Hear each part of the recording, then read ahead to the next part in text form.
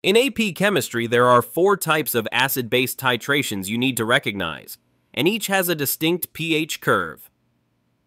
The first is a strong acid with a strong base, such as hydrochloric acid titrated with sodium hydroxide.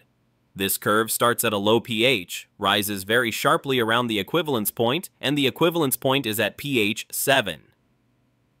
Next is a weak acid with a strong base, such as acetic acid titrated with sodium hydroxide. This graph shows a buffer region before the equivalence point, and the equivalence point is above pH 7.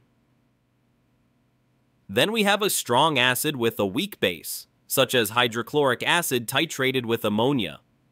If you're titrating the weak base into the strong acid, the curve starts at a low pH, then rises gradually, and the equivalence point is below pH 7.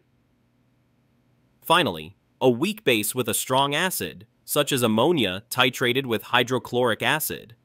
This curve also shows a buffer region, followed by a shallow drop near the equivalence point, which falls below pH 7 in the acidic range. In summary, here's how to read a titration graph. First, let's look at what's in the flask. That's the substance being titrated. If it's an acid, the pH will start low. If it's a base, the pH will start high. A strong acid will start with a very low pH because it completely dissociates in water, producing a high concentration of H+ ions. Conversely, a strong base will start with a very high pH due to the high concentration of OH- ions or hydroxide ions. Now look at the shape of the curve.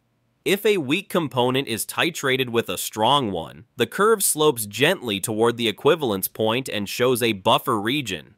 But if the titration involves 2 strong components, you'll see a sharp rise or drop, and the equivalence point will be at pH 7.